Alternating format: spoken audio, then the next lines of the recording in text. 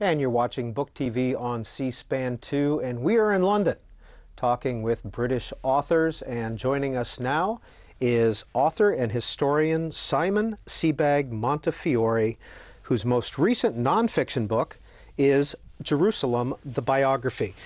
Mr. Montefiore, if I may start with a quote you have in the front of your book from Amos Oz.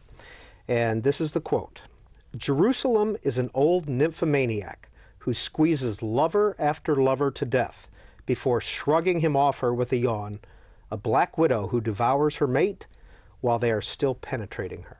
What does that mean? Why did you include that? Well, I mean, that Amos Oz quote very wittily captures the fascination of Jerusalem and why Jerusalem has such a magnetic draw to everyone in the world, but also, especially to me, why I wanted to write this book. I mean, Jerusalem is a lens through which you can write a history of the Middle East, a history of the world almost. And the exciting thing about it, it has actually been conquered by just about every single great civilization you care to mention. You know, the Assyrians, the Babylonians, the Romans, the Greeks, Alexander the Great, and going right up to the Turks, the British, and now the Israelis. So in every way, it's a fascinating place. It's a fascinating gateway, if you like, to see the history of the world. Is Jerusalem strategically located? How did it become so vital to so many people? Absolutely not. Absolutely not. It's not strategically valuable at all.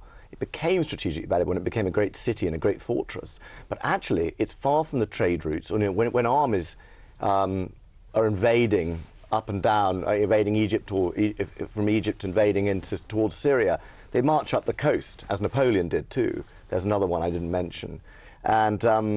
And they don't go anywhere near Jerusalem. So Jerusalem is irrelevant. Jerusalem is all about holiness. Its value comes completely from it's a temple city, and its prestige as a capital and as a name in history really comes from that for that reason, from its sanctity. That's all about religion. When did it begin as a city? Well, it began, you know, it began in sort of probably the sort of second millennium before Christ, at least, and it started as probably just as a small mountaintop fortress, just with water, a spring, and a mountaintop. And of course, in those days, high places were often holy, and to have a fortress, you often build a fortress in a high holy place, and it needed to have a spring, and that's all Jerusalem had. There was nothing special about it. What made it special, and has made it special throughout its history, has been the decisions, the whimsical, capricious decisions of a few men. And it was David's decision to use this kind of Canaanite shrine, use this fortress to be, rather like Washington, D.C., a neutral capital between northern and southern tribes. It was that decision. He could have chosen somewhere else. He didn't. He chose this place. And that was the beginning of the special nature, the special sanctity of Jerusalem. Did it ever serve as a neutral capital? Never. There's nothing been neutral about Jerusalem ever in its history. Jerusalem has a special power. It's one of those places. I mean, first of all, it's unique. One of the unique things about it is that everyone feels that they know Jerusalem. Everyone feels there's an authentic Jerusalem. And everyone feels that their authentic Jerusalem needs to be built in Jerusalem if it isn't already there. So that's one thing. Everyone feels that Jerusalem is their sort of other home city, as somebody I think Teddy Kollek once wrote. But the other strange thing about it is it's a city. In most cities, people want to live there. If they conquer it, they're happy for it to have many different peoples in it.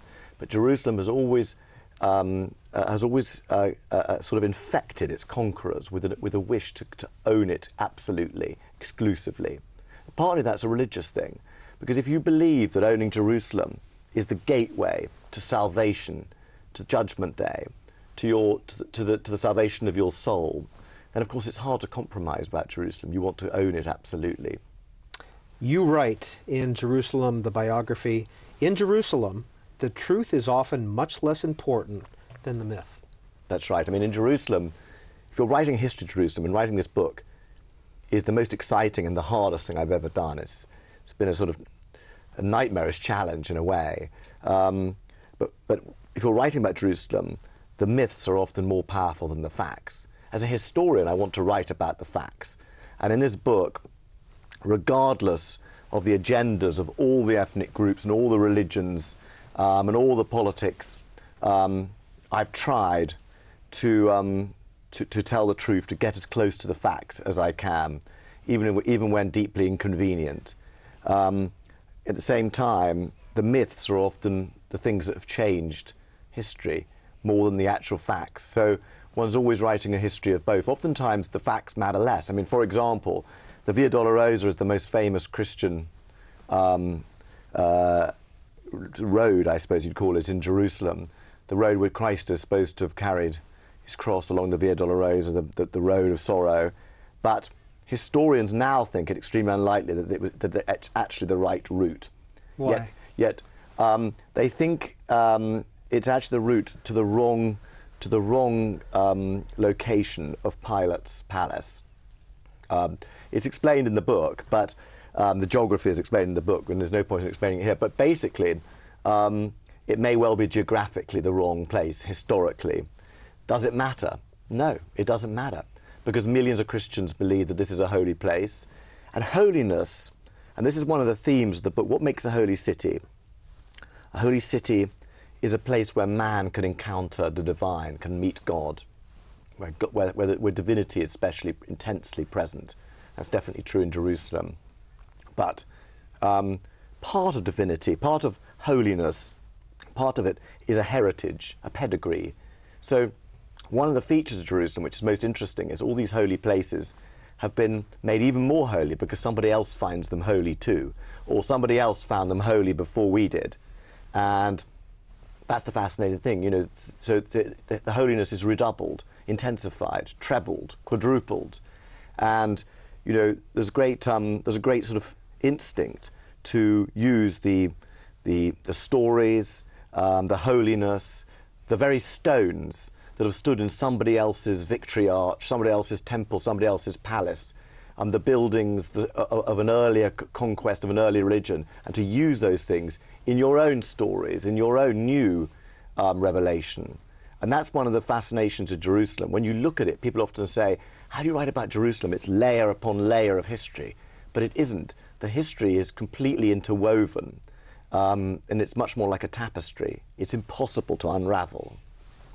What's another one of the myths of Jerusalem? Gosh, there are so many of the myths. I'm just trying to think. I mean, another one is the Jewish tomb of Simon, of the supposedly an early high priest Simon, Simon the Good, that almost certainly is in fact the tomb of a Byzantine woman. You know, that's another one. And for the Muslims, there are umpteen things that are absolutely, absolutely mythical. So it goes across all the religions. What are some of the more important holy sites in Jerusalem? You mentioned the Via Dolorosa. Yeah, I mean the key sites. I mean the key site, the first site, the key site is the Temple Mount.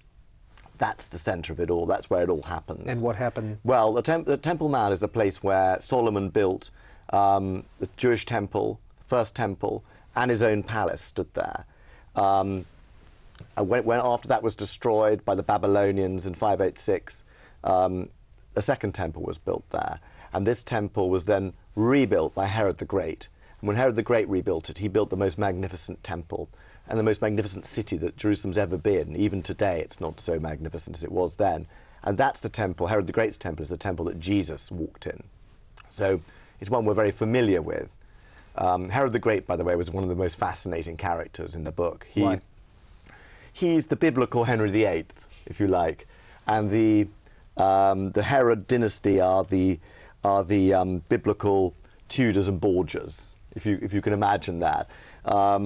Herod the Great, he's also the Jewish Stalin, the Jewish version of Joseph Stalin. He is a fascinating character, subtle, brutal, a dictator, a mass murderer. He married 10 times, more than Henry VIII. He killed 3 of his own children, which Henry VIII never did.